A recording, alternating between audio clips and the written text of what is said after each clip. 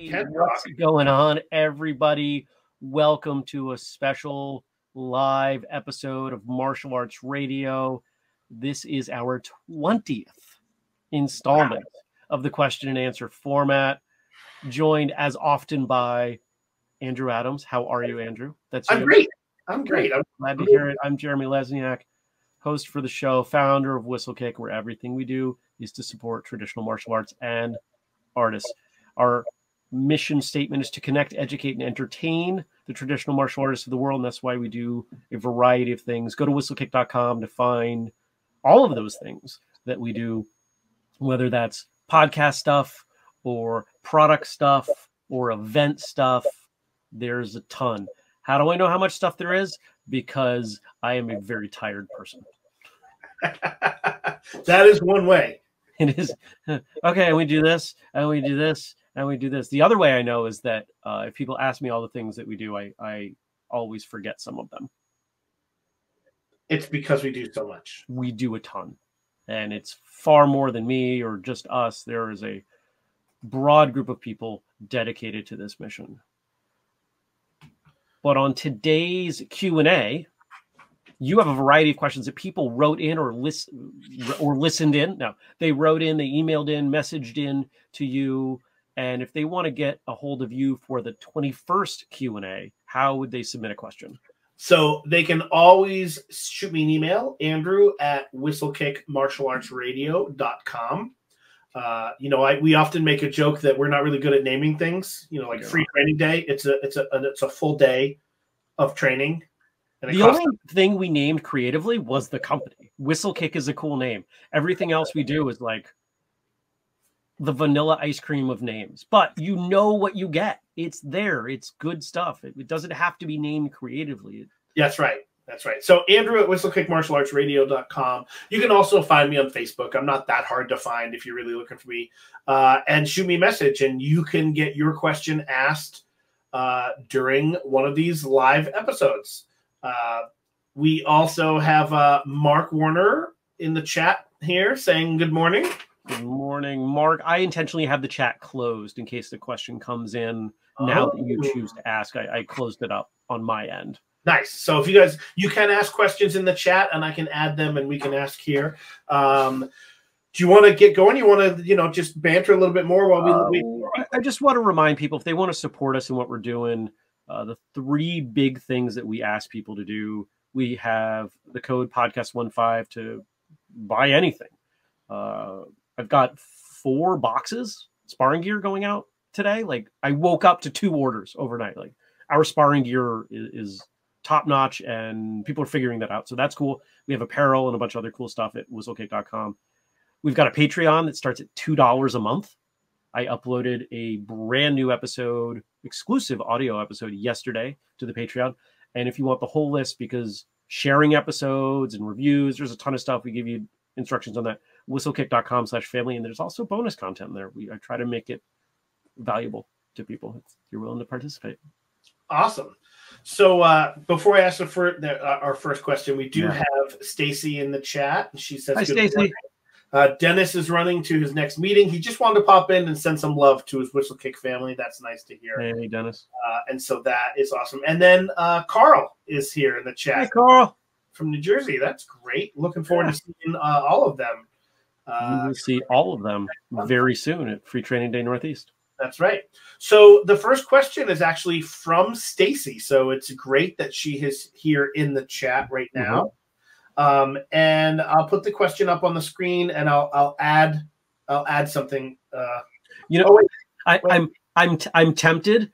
We won't, but and it would be far more fun if I could see her face when I say this. But maybe we should make Stacy ask the question live on the air. Except I messed up. I switched questions. The point stands. She would not like that. No, she wouldn't. But I lied, and I'm sorry, Stacy. It's not from you. This one's actually from Jenny Nathan. I had so many come in. I was looking at the wrong one. But cool. I'm glad you're. Remember when we started this and it was like pulling teeth to get questions? Believe me, it's still pulling teeth to get questions. Is it really? Yeah. Oh, okay. Well, maybe you all can help Andrew out and just sit down and come up with a bunch of questions that he can bank Yeah. Eventually, it won't be. You know, someday, maybe when we hit episode 50 of the Q&As. Maybe. All right. So here's the question from Jenny. What's the best / most beneficial requirement you have heard of as a part of the testing requirement? Doesn't have to be just for black belt. And she also added some examples that she's seen, which, you know what, I'm not going to read. I'll wait and read that after. Yeah. Sure. I think the best requirements are those that permit individualization.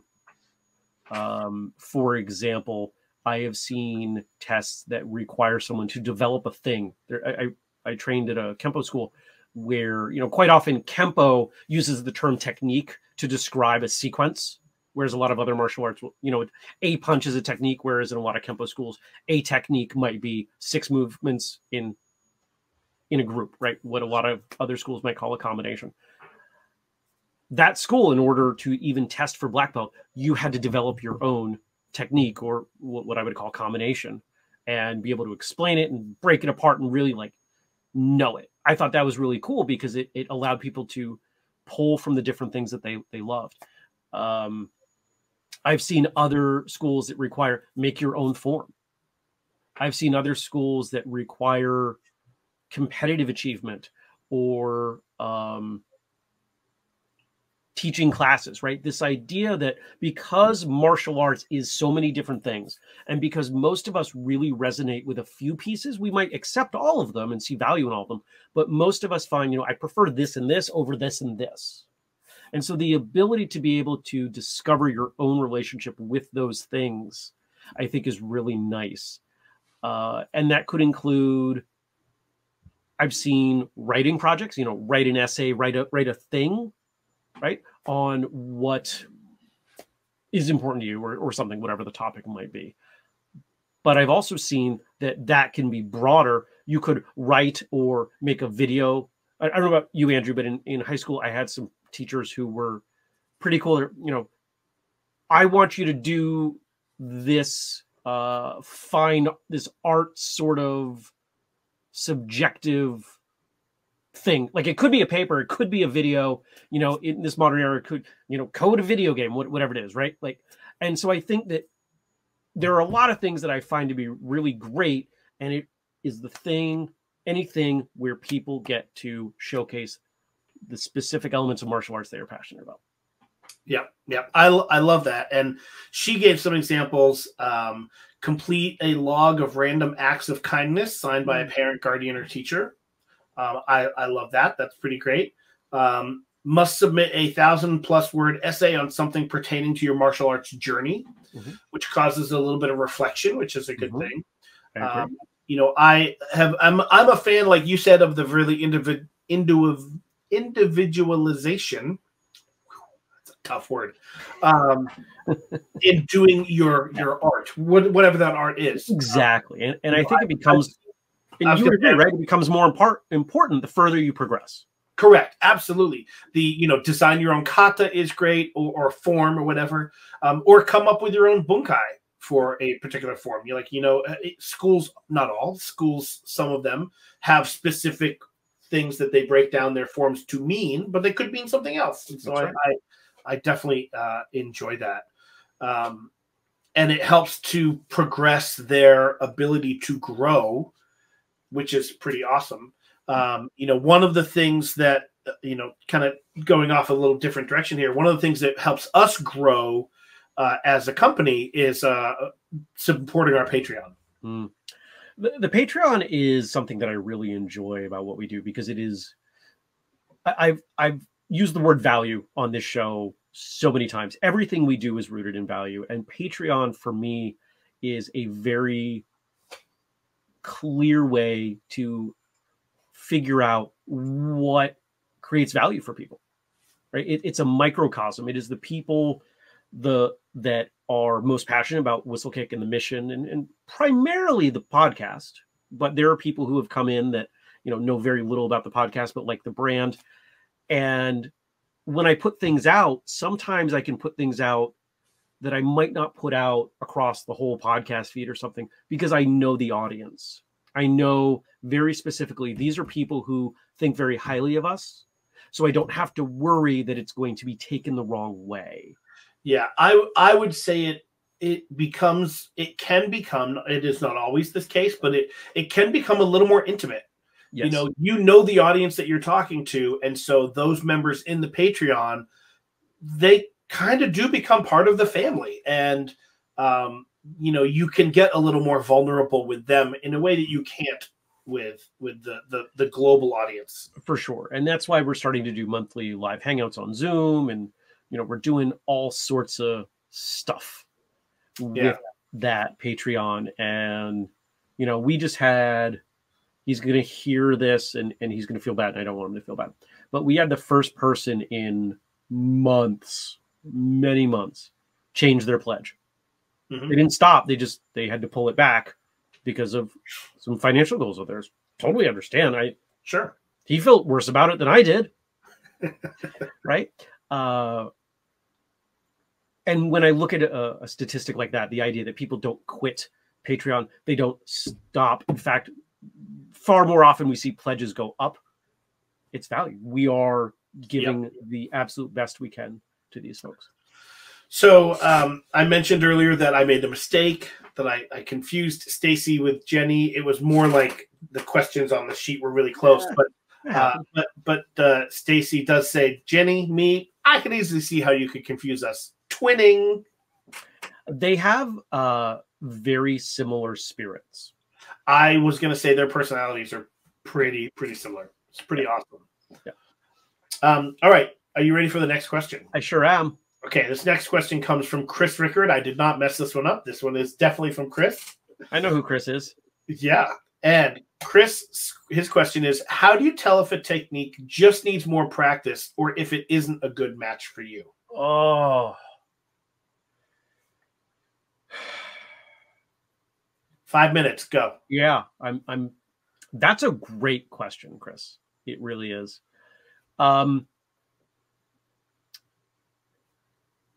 technique that is not a good match will be one that you find little opportunity to use.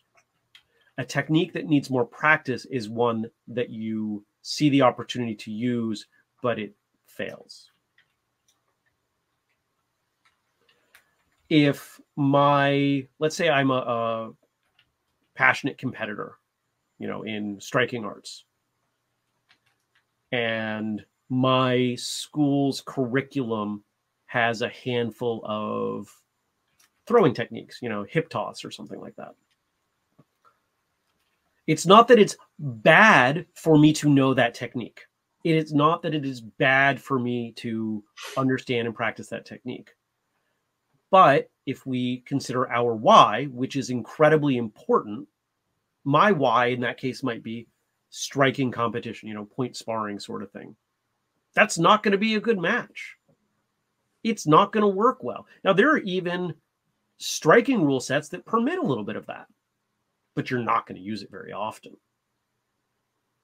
A technique that needs more practice. Oh yeah, I should absolutely be doing a side kick in this circumstance, and the person is able to close the distance before I can get the kick up or something.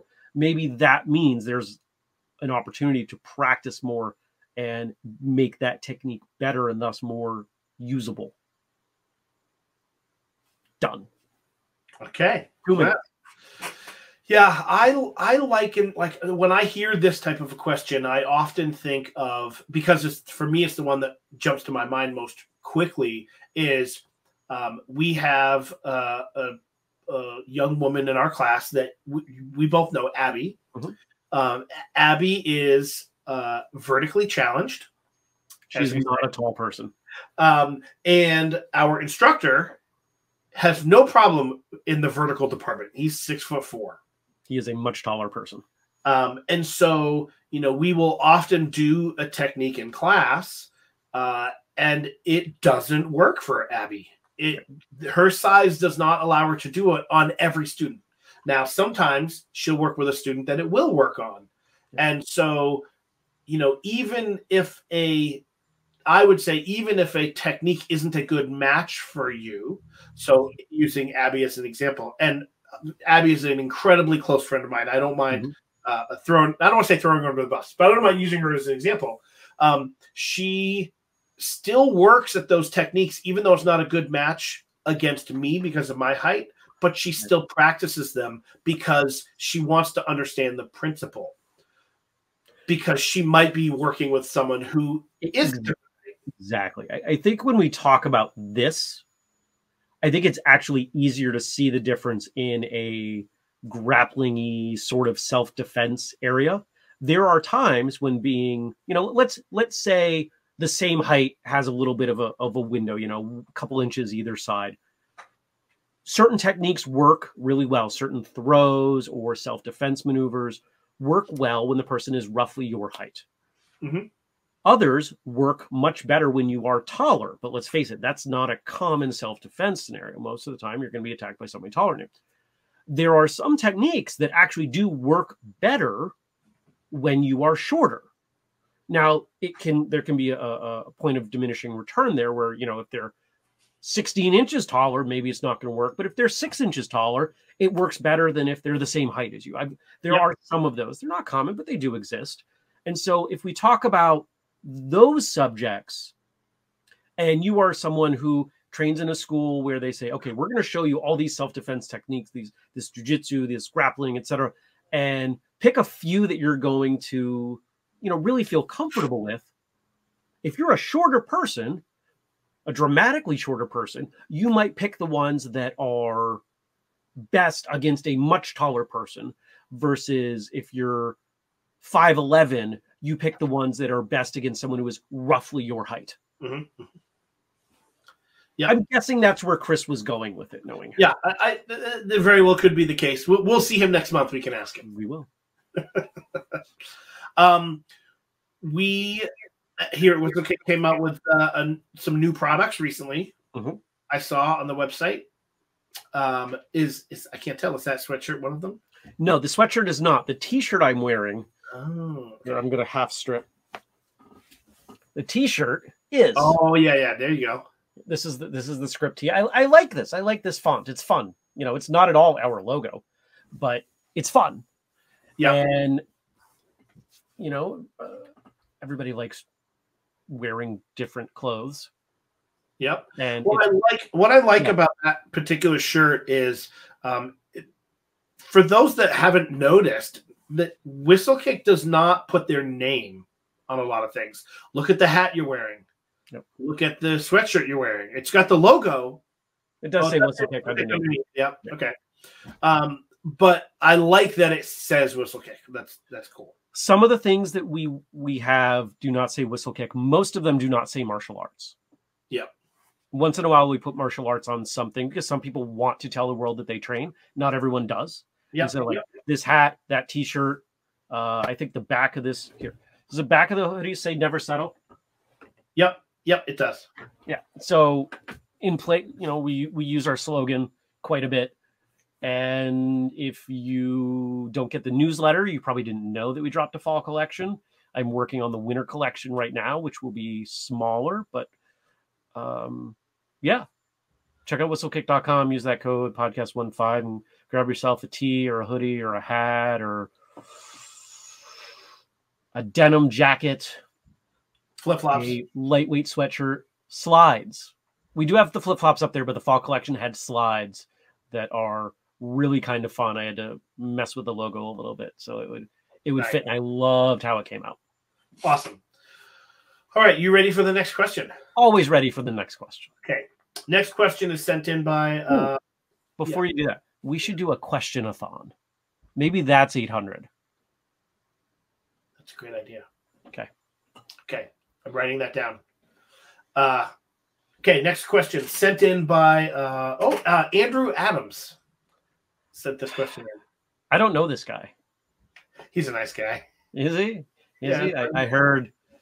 I'm trying to think of like a gentle insult that wouldn't involve swearing. I got nothing. Okay, that's fine. You heard he pours too much milk in his cereal? I heard he pours the milk first. That's weird. Isn't it? I don't do that. Okay. Unrelated to martial arts at all. The idea of pouring the milk in the bowl first, which there are people who do this, and I suspect they come from homes where they use much less expensive cereal and the milk was considered more valuable, and they would pour the milk first. That is such an odd thing that it is almost an insult. I bet you pour your cereal milk first. Yep. Go ahead. Okay. So my question was, you recently returned from Free Training Day South. I did. And this is our first podcast where we'll have the opportunity to talk about it. And so my question is, what was the most unexpected thing from Free Training Day South? Could be good, could be bad, could be neither. But what was the thing that you didn't expect to happen at Free Training Day South that did? So while I'm thinking, I'll clue people in case they're really not familiar with what we're doing with Free Training Days. We are about to have our 6th ever Free Training Day Northeast, but this year we are holding one, and we held one in Atlanta over the weekend. I'm flying out to Portland, Oregon this coming weekend for our 6th. That will be our 7th. This year will be in the Northeast. It'll be Free Training Day 8. We're going to have to start numbering them because I expect locations will increase over time. The very first Free Training Day Northeast was very similar to Free Training Day South. And I think for me, that was the thing that was unexpected, but it should not have been, right?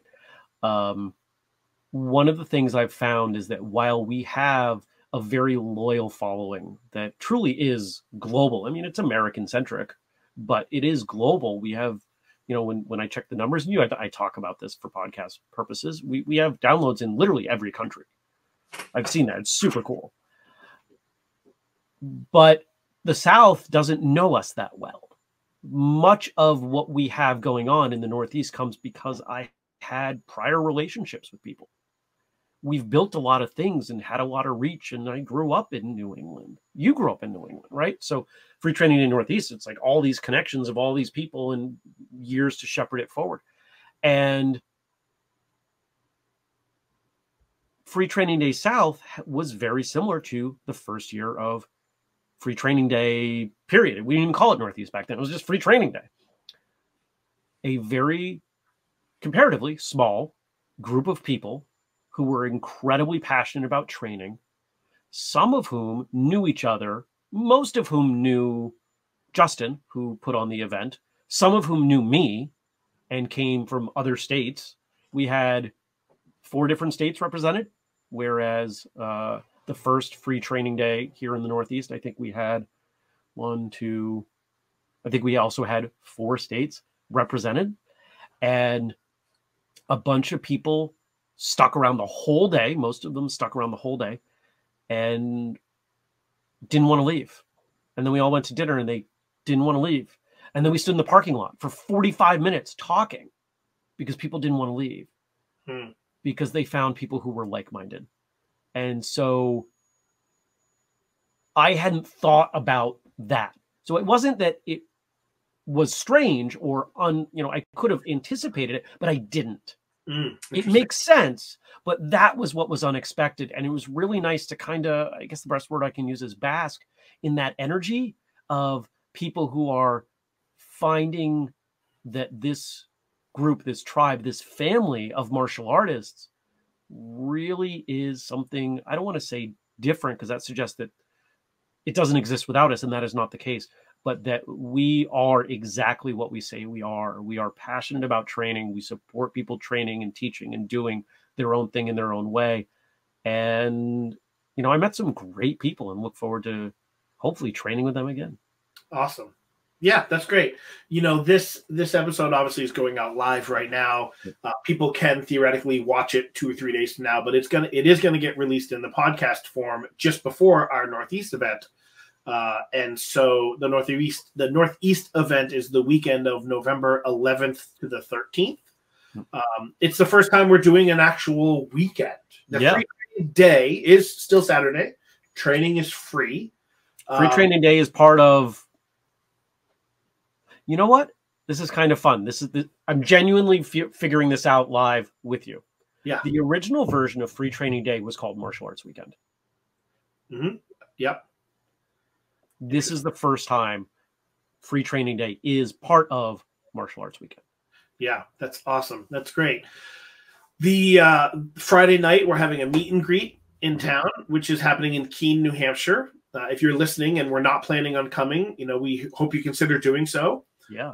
The meet and greet is free. All of the info will be on the Facebook page, Free Training Day Northeast. Look for it on Facebook.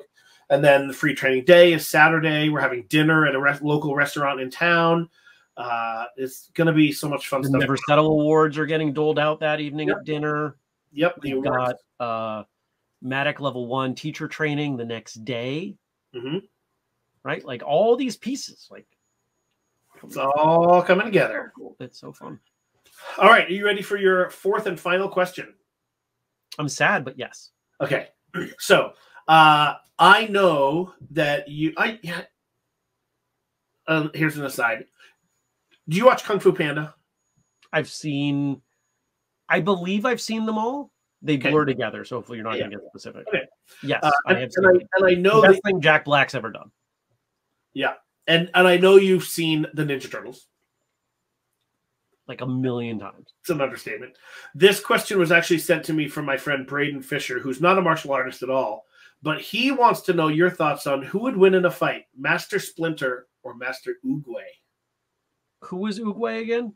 He was Panda. He was the turtle. Okay. The teacher turtle.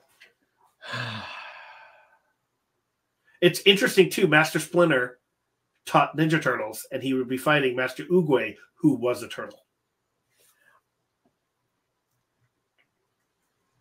I think I'd have to give it to Master Splinter. And I think that is one of the very reasons, right? It's a small reason, but if you've spent a bunch of time teaching turtles, you know how turtles move.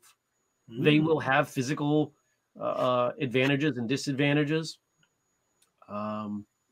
It also depends, and I don't remember the movies well enough. I don't remember what kind of turtle Master Oogway is. Is he one that can just pull into a shell completely and hide? I don't remember.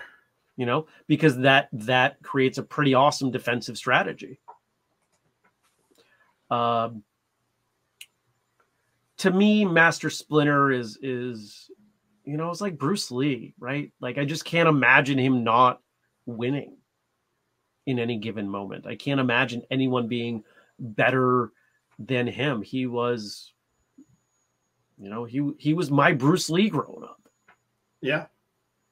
Just like very wise and very powerful lessons hidden in cartoons.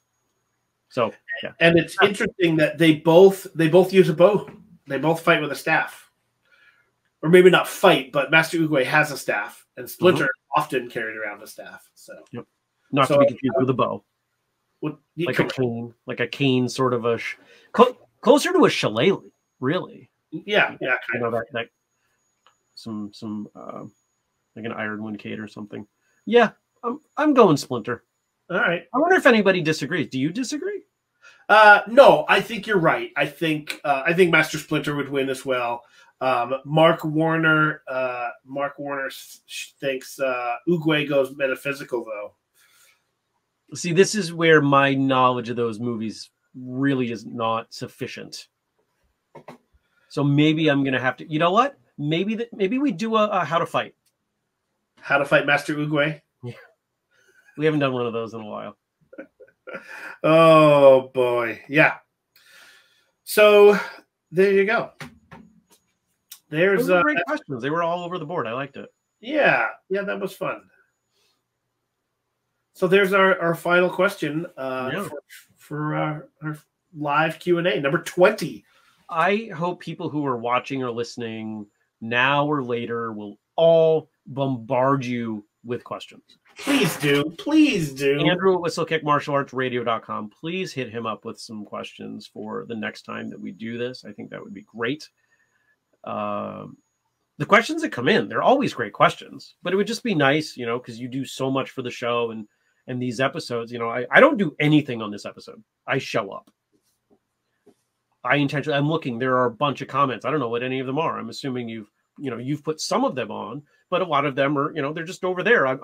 You're doing the whole thing. I'm just there, I'm like, meh. I'm a willing participant in a little more. So people out there willing to help you would be kind of cool. Absolutely. I'd love it. If people want to help us, sharing episodes, suggesting guests, there's a form at whistlekickmartialartsradio.com, or you can email that to you as well. Making a purchase using the code podcast15, the Patreon, patreon.com/whistlekick.